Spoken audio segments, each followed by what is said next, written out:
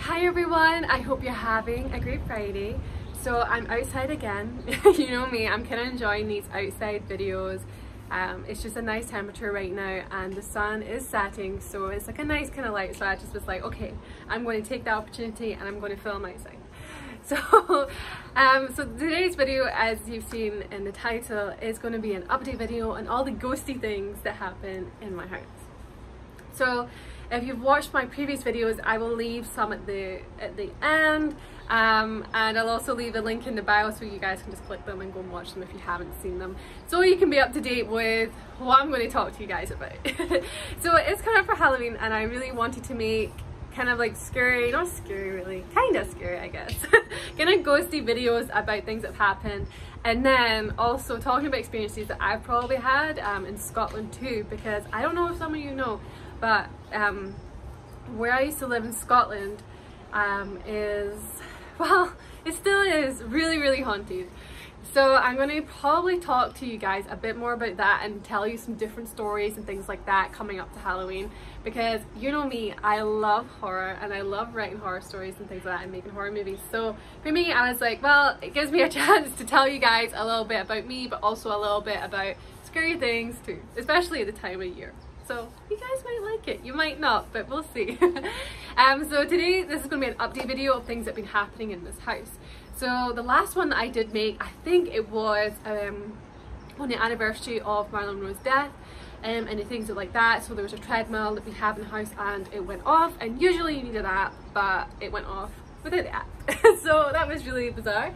And so if you want to check out that video, again, I will leave the links for you guys to watch. But today I want to talk to you more or less about what's been going on. So as you know, there has been more footsteps in the house, but they're starting to come more or less during the day now, like in the morning as well, which seems really bizarre, which I don't really know. Like, we were thinking it has to be animals. You know that way you're just like convincing yourself that it's not like ghosts. You're just like, it must be a big raccoon or something, but then it's like, no, there's no chance that it could be that at all. And now, well, the other day I did hear a creak as if someone was creeping upstairs. So for me, being me, I don't know, I hear everything, so I like jumped up, and this was like not even, this must have been like 6 in the morning, and usually I'm always kind of up at that point. So I got up, I went upstairs and there was nothing there. It was just really bizarre.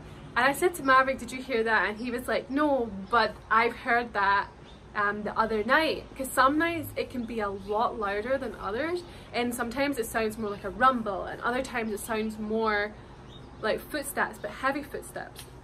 So, and the funny thing is, so when my brother was here, my older brother, we were talking to him about the running upstairs and where it happens and things like that, and he actually was like, okay, so where the stairs are, just between the hallway and the main living room, he said on the tiles above there, he says you can see that someone must have been a smoker that lived in this house, because someone's always been walking down those stairs and touching the tiles and then walking, obviously continuing to walk. I don't know why it took me so long to say that. And we were like, oh, well, that makes more sense, because I know that the psychic was even saying in the video that she could smell smoke, and there was like, someone must have been a smoker here, and maybe that is linked to it, because I don't know. After that I was like, I want to clean this. I had no idea that that was even there. So I thought that was a wee bit bizarre. But anyway, continuing on from the experiences that are happening, and when my older brother was here too with his girlfriend Laura and Maverick were sitting out in the balcony, and they heard like a big, I was going to call it a big bouncy ball, but like a big ball just bouncing outside, which is really bizarre because it was late at night, it's dark, and the kids in this neighborhood are not that young, so they wouldn't be out playing, at least at that time. Maybe at that time because they are older, but playing with a basketball or something, it just doesn't make any sense. Like, it just really didn't make any sense. And when they were telling me this story, I was in the bath. Obviously I wasn't in the bath when they were telling me the story, but when that happened to them, I was in the bath, and then I heard someone go, "Whoo," but it was like a female voice, which was really weird to me because I thought maybe it was Laura I didn't really know, I didn't think anything of it, and then when I went onto the balcony they were like, no, we haven't walked past the bathroom when you were in the bath. So I was like, okay, I don't really know what that was. And then they told me about the bouncy ball thing. Well, I call it bouncy ball, just go with it, right? The bouncy ball thing, like outside, and I was so shocked by that, and it kind of freaked me out, I'm not gonna lie. So yeah, so then that happened, and everybody was kind of a little bit on edge about that, because I guess it's kind of, it does make you feel uncomfortable, especially when there's ghosty things that happen that you just can't explain, or things that just happen that you can't explain. It's always kind of a bit nerve-wracking or something. It's just really weird. So that happened, and then Maverick told me that recently he heard the same noise probably, I would say, about a week ago. Again, it sounded like a woman. He thought it was me, and I was like, no, it's not me. And so that was, again, something that's really bizarre, and they're really noisy cars going up the street.